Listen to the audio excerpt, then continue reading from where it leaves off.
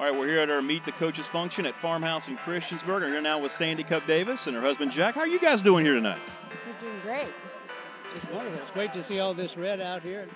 Great evening as well. Everybody having a good time. Yeah, it's exciting. If you would, I know you've been a long-time supporters of the program and what this means and all the folks that you've known throughout the years. Talk about what a function like this creates in the community for our coaches and for the Radford Athletics program. I think it really creates a lot of excitement as we enter into basketball season, as we're finishing up soccer, all the other things that are going on. And people want to be a part of this. This is very positive, very positive. There's nothing like visibility. I mean, just people driving by, seeing all this up here, are going to be curious, maybe want to know a little bit more about Radford, perhaps about a sports program. So it's win-win.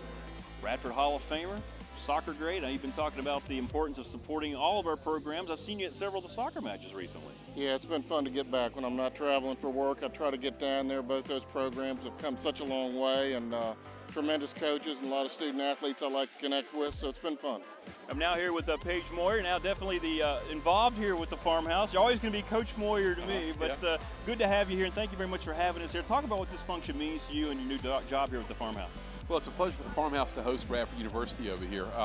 Being right here in the New River Valley, Radford's an important part of everything going on in this community, and we're glad to support them, and we look forward to them supporting us, and us to put some really good prime rib and steaks on the table for the Highlander faithful, and getting them out here, and especially athletic program at Radford. As a person, has a lot to do with me because Robert Lindenberg played for me at Roanoke College. I'm proud of him.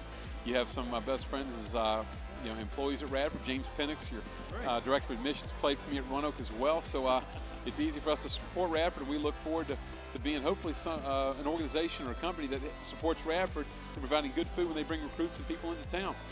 Well, it's always nice. Radford does a great job of reaching out to the local alumni, even alumni that's far away.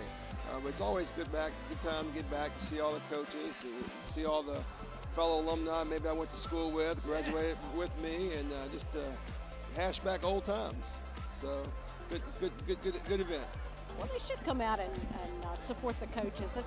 It's half of the part of being a Highlander, support the coaches and support the girls and the boys, the young men and women that come here to go to school and get an education, and the athletes as well. That's all we need.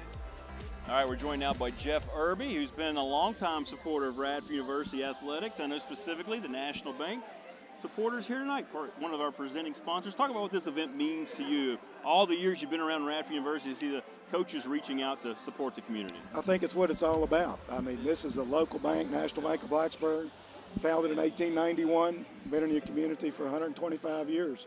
And of course, the university drives the train in Radford. I've been fortunate enough to be associated with both, and I think it's a great idea. The coaches can reach out and meet the people and the donors, and it's just a nice event, and the Farmhouse certainly has stepped up and made a nice arrangement here tonight. Coach, what's up, buddy? How you? I'm great, man. Good to see you. He's already got you down. Take care of it.